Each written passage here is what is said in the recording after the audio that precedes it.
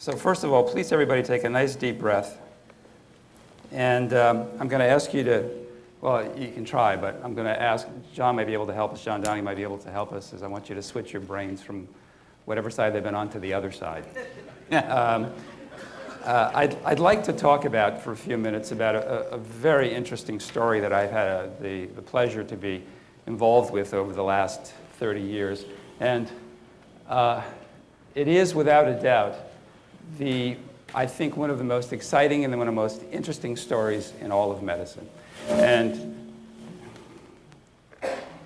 is that color, can it get a little better? Yeah.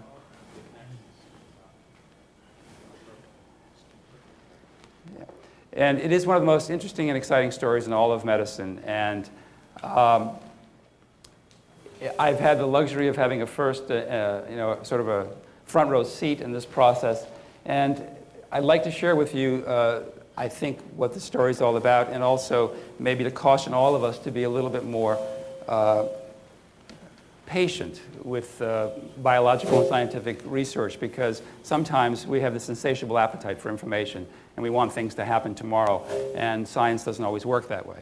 But just to put this in the perspective of this organization, since I know that this is a business group and it's innovative, and to give you an idea of why I think that this is a very important area, if we look at the estimated markets associated with this entity, angiogenesis. Oh, by the way, angiogenesis, just as a brief definition, is the physiologic and pathophysiologic process of the development of new blood vessels. Not blood cells, blood vessels. And I'm sure that, except for Alf Bingman and a couple of people in this room, probably nobody knows what angiogenesis is. But to put it in perspective, at the beginning of this decade, the markets estimated associated with this entity or this process was 0. And by the end of this decade, 4 years from now, from a constellation of different sources, the estimated market is projected to be around 63 billion, almost 20% of the entire pharmaceutical market. So it's not just me who thinks that this is a hot thing. This is a very, very exciting area. But from my perspective, and why I've been so interested and involved with this whole process, is that if you look at all the things that produce blindness in the United States, and we look at them by age, we see that in infants and children, the most common cause is retinopathy of prematurity. In young people and adults under the age of 65, it's diabetes. And in people over the age of 65, it's macular degeneration. All of these involve one area of the anatomy, and that is the retina. Is that fuzzy to you all? Is that clear? Yeah, because I mean these are pretty sharp images, and I think I need an eye doctor. Yeah, yeah. I mean I don't know what it looks like out there, but anyway, this is the back of the human eye. This is a normal human eye. This is the optic nerve, the second cranial nerve, which carries all the impulses back to the brain. These are the blood vessels that supply the retina, and this area is very, very important. This area is called the macula. It's the most specific part of the area where there's a higher concentration of neuroreceptors, where if that area is affected, effectively you don't have functional, useful vision. And the way vision really works is that light is projected through the eye and focused from the cornea and the lens onto the back of the eye. And this retina acts as this biological transducer, which converts these signals back to the brain, and we see it as sight. Very, very simplistic idea. Now, I said that all of these problems that we're talking about in this country involve the retina. But if we look at vision and blindness worldwide, it really doesn't involve the retina. It doesn't involve the back of the eye. For the most part, it involves the front of the eye. There are infections. They're nutritional, they're traumatic, there are all kinds of other things which really affect why people go blind all over the world.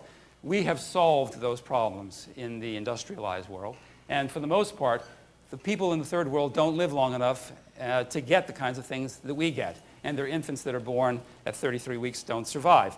So what are our problems, and how does angiogenesis relate to those? Well, retinopathy of prematurity, I don't know if many of you understand or know what this is. If you've had a premature baby, you may have some insight into this, but it's a very significant problem, and probably it relates, the onset of this disease in large part relates to the development of neonatology going back about 50 years, our ability to keep younger and younger and smaller babies alive. And it's a significant problem. And babies born between 2 and 3 pounds have as much as a 73% chance of having retinopathy of prematurity. Or by gestational age, if you look at it that way, if a baby is born 7 weeks early, it's got a 50% chance of having retinopathy of prematurity. Well, what is retinopathy of prematurity? It turns out that the retina continues to develop throughout the 40 or so weeks of gestation, and actually even goes beyond the 40 weeks of gestation, so that the retina actually continues from the optic nerve, continues to grow all the way out to the periphery. Now, when somebody is born at 30 weeks, at 1,500 grams, there's a tremendous shock to the system. A variety of things happen, but for a variety of reasons, that toxic process leads to the cessation of these blood vessels. They just stop growing.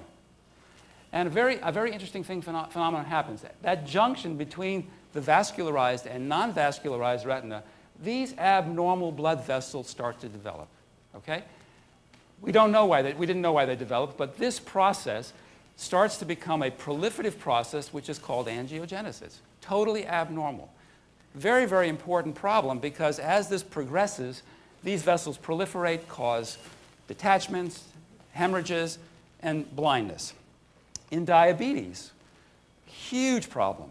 Estimated that 7% of the population of this country has diabetes. And that, if you listen to the news media and read anything, you realize that that incidence is going up because of childhood obesity. But we have close to 1 million people who are blind from diabetes in our society. What's happening in diabetes? Well, as a result of chronic hyperglycemia, patients essentially develop abnormalities. These are lousy pictures. I mean, is there any way we can just spruce them up a little bit? Because what you see in this case, what you can't see in this case, is that there are lots of little microvascular changes with hemorrhages and exudates, so that the entire retina starts to undergo a process of lack of circulation. And that process leads again to the formation, you can't see that, leads again to the formation of abnormal blood vessels, hemorrhaging, and detachments. Terrible situation. From an epidemiologic point of view, the largest population is this population that's developing age-related macular degeneration. And these numbers are staggering. 1 in 3 people over the age of 75 have macular degeneration. We're talking about 2 million new cases a year, 200,000 people a year going blind from this disease. And for the most part, we have virtually nothing we can do for them. And again, in this case, the same kind of thing happens. Here, there's a kind of a degenerative process that develops in the vast majority of these patients who have just this dry form. But about 15% of all these people will develop hemorrhaging, which is now called the wet form. And so again, all of these 3 entities have these 2 very important common denominators. They all involve the retina, and they all involve abnormal blood vessels. In this case, the blood vessels are developing right in the macular area. Well, what is angiogenesis? I said that it's a normal process. It is. It's a normal process that's fundamental to healing and reproduction. And in the fetus, it's the process of developing blood vessels called vasculogenesis. But when blood vessels are formed from a pre-existing blood vessels, they're called angiogenesis. And we all understood that essentially vasculogenesis took place in the fetus, and that angiogenesis took place only when you were recovering from an injury, if there was wound healing, if there was pregnancy or menstruation. Other than that, our assumption was that people weren't making blood vessels. Adults didn't remake blood vessels, and that was not what was going on. But in my field, in my professional career, this process has dominated the 3 main reasons why people go blind. So angiogenesis was an extraordinarily important factor. And we really didn't understand it. And we were probably the only people who were looking at it because it wasn't that obvious in a lot of the other fields at the time. And our working assumption was that some toxic process was producing this. A lack of oxygen was doing this. And so the rationale was to treat and to destroy, I don't know if you can see this, but to destroy those areas that were unaffected, the areas that are affected, like in diabetes, and that hopefully we can get that factor to go away. Well, in fact, it was very, very effective. And we now see that if you do that, you can get those blood vessels to go away. But we never knew what that factor X was. And it works for diabetes. It works for retinopathy of prematurity. But this huge problem of the age-related macular degeneration, because the problem is occurring right in the macula, if you destroy the macula, the treatment is worse than the disease. Okay? So if somebody wakes up and their vision is fuzzy, and you treat their macula, they're blind. So we really have had no effective treatment for this. A slight digression. In 1989, a team of researchers at Genentech, headed up by Napoleon Ferrara, cloned the protein that they called vascular endothelial growth factor, or VEGF. And it turns out that VEGF is our factor X. This is really, truly the main protein that is responsible for the development of these abnormal blood vessels. And this is an extraordinary discovery. And it's extraordinary in and of itself that has led to an enormous amount of other activities. But one of the reasons it's so important is because 20 years prior to that discovery by Genentech, Judah Folkman up at Harvard hypothesized that tumor growth was angiogenesis dependent. Now, he was met with a lot of skepticism, as he has throughout his entire career, but he was absolutely right and has gone on to postulate that all of us, through some oncogenic process, have multiple cancer cells all over our bodies, all the time. And that these are probably kept in check by a variety of different reasons, but that probably about 1 in 600 of these cancers switch their angiogenic phenotype, their ability to actually make VEGF, and that when that happens, tumors grow. Well, this is in fact the case. This is now the case. We know that VEGF, this protein, this angiogenic protein, is really one of the most significant reasons for why cancers develop. So the simplistic thing would be, well, let's inhibit that, and we will in fact cure cancer. And Folkman was able to do that in mice. And in 1998 published this article where he actually demonstrated that he could actually get these blood vessels to go away, picked up by the mainstream media. May 3rd edition of the New York Times front page. Gina Kolata talked about these 2 drugs which are going to eradicate tumors in mice. James Watson, the Nobel Prize winner, was quoted in that article saying that we've found a discovery that is going to cure cancer in 2 years.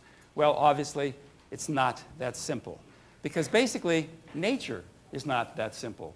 And as much as our politicians would like us to believe that, things are very simplistic, that, the world is like dominoes, that one thing leads to the next thing, leads to the next thing, well, in nature and science, it's really quite the opposite. A reaction in medicine is sort of like a drop falling in a pond, with not one thing leading to another, but a drop leading in thousands of different directions at one time, but more like a pond with a rainstorm, with drops falling all over the place, with numerous reactions going in other directions and intersections, et cetera, making things very, very complex. And even though, if we believe this principle, which is in fact true, we find that there are so many unique differences in species, and even within a species, so many genetic variations. So it's much more complicated than we ever thought. And this is a very important slide because, as I told you, we thought that angiogenesis in the adult didn't happen. Well, as a result of numerous studies, we now realize that angiogenesis is going on all the time, and that we can't just stop it. We thought that, okay, if you have a brain tumor, if we inject you with this protein on a regular basis, you can live with a brain tumor like you would live with AIDS. We'll just control it and you just live with it. It won't go anywhere. The trouble is that if you suppress angiogenesis, you'd get Alzheimer's disease, or you'll get strokes, or you'll get infertility, or other problems. As the opposite is if you increase it, blindness, cancer, and other kinds of things. And so the caution of this is, in our insatiable appetite for this kind of information, is that this is always much more complicated than you think. And we only find out how complicated it is when you actually start doing these experiments and realizing that it's far more difficult than you thought. I'll finish up with just a very interesting and important thing. We said that up until recently we had nothing for macular degeneration. Well, in fact, now, as of this past year, we have several synthetic aptamers and antibodies for VEGF that we now can inject directly into the eye when patients develop this problem. Okay? Patients, for all intents and purposes, would go blind if they'd wake up and they'd notice that their vision was a little blurred in one eye and they had this little tuft of blood vessels under the macula. The inevitability was that this was going to go on and blind them. Well, what we do now is we can inject one of these proteins directly into the eye. One of these was just approved this past summer, Lucentis, so that we can bind that protein, and instead of this happening, the eye stays the same. And the results are extraordinary. And the two-year results are that after 2 years, Lucentis, the treated group, had 90% maintenance of their vision, as opposed to less than almost half the patients who didn't have that. And 40% of those patients maintain good vision as opposed to 11% of the control. So for the first time, we now have something that is effective in macular degeneration, the wet form, which affects countless numbers of people. But the caution is, we're not sure it's going to work forever. It works right now. We don't know whether that effect will deteriorate, whether the effect is going to last for a year, 2 years, 3 years. Right now, it's very promising. And worldwide, this activity is phenomenal. There are 27 endogenous angiogenesis inhibitors that have been identified. 28 countries, including the United States, have now approved them for studies. And so now you can see why I'm so excited about this area and why all of us are going to know a whole lot more about this entity at some point in our lives, because it's going to affect everything. It's going to affect cardiology, fertility, dermatology, ophthalmology, and certainly oncology. So I just wanted to let you in on this little story. So thank you.